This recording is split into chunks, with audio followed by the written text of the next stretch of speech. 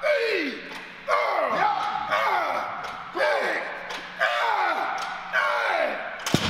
we go, man.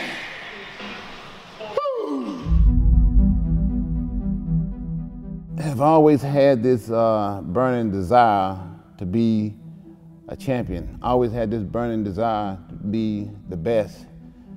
And I think that once you've had that desire, and once you've had that want, and you've had it for such a long time, it ain't something you just turn off and turn on. Once you got it, you got it. Oh, it's 100% worth it. It's 100% worth it. Because the interesting thing about it is, and the ironic thing about it is, even though you're only on stage for, let's say, 15, 20 minutes, the impact that you can leave on that stage can last forever.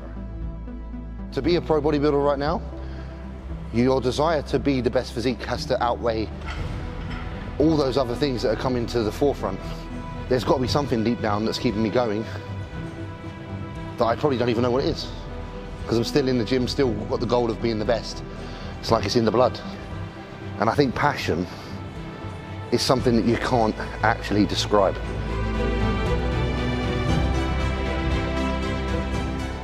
Every single morning, whether it's in the mirror for 20 seconds, out here after cardio, it'll never leave me. I did it for, fuck, what, 20 years. It's definitely something I think getting into it, it's gotta be for the right reasons. If you wanna compete, you gotta love competing, you gotta love training.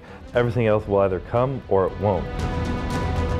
I actually like when people tell me I'm not gonna do something. I wanna be constantly proving people wrong. I wanna constantly be improving. It's a sport that you get out of it what you put into it. So this is a chosen field. And now that I'm at this level, it's even more demanding, and I just deal with it because I want the success, and I just can't really let anything stand in the way of that. I'm not gonna say, you know, some people say the training's more important, the food's more important, the drugs are more important. It's all fucking important. It's all important. You need the food, the training, the supplements, you need all of it. You need all of it to put on muscle optimally. The truth is, it's not very pretty. You really have to suffer.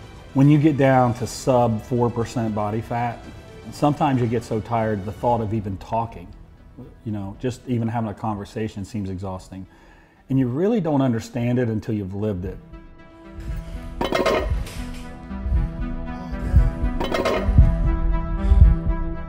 The gym is my happy hour.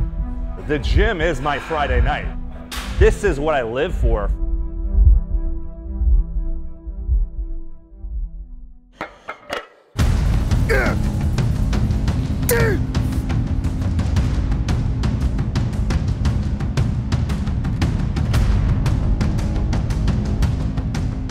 Life will fucking beat the fuck out of you.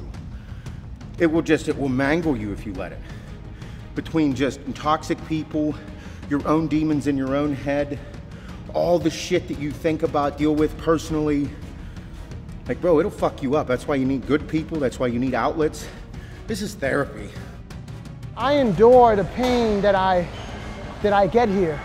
I feel like I'm releasing so much of that. I'm leaving it here. So I don't go back home and feeling unhappy about myself. It's how you train. It's years and years of that high intensity, hard training, balls to the wall with heavy weight. And that's how you build it. You build that dense, grainy muscle. And when you get super shredded, it has a completely different look than someone who doesn't train like that. It's not what you do, but it's how you do it. So if you're training with intensity, pushing yourself, making every exercise more difficult, and training to or close to failure, you will create muscle hypertrophy.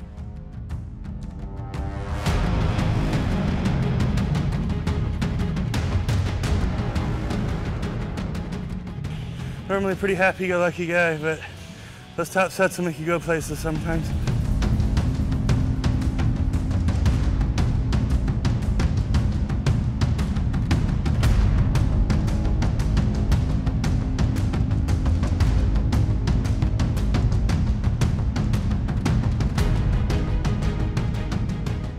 Bodybuilding is just one of those things that I have never, ever, it doesn't matter what time of day I get my ass to the gym, and I love it.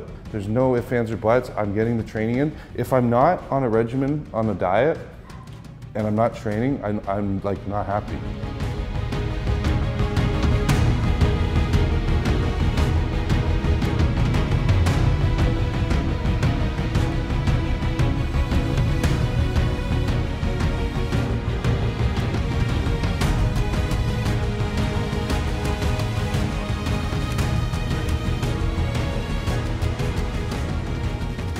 I don't have problems, just more work to do.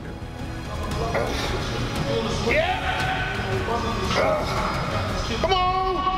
I don't even think about the pain factor. Pain has just become part of what I do.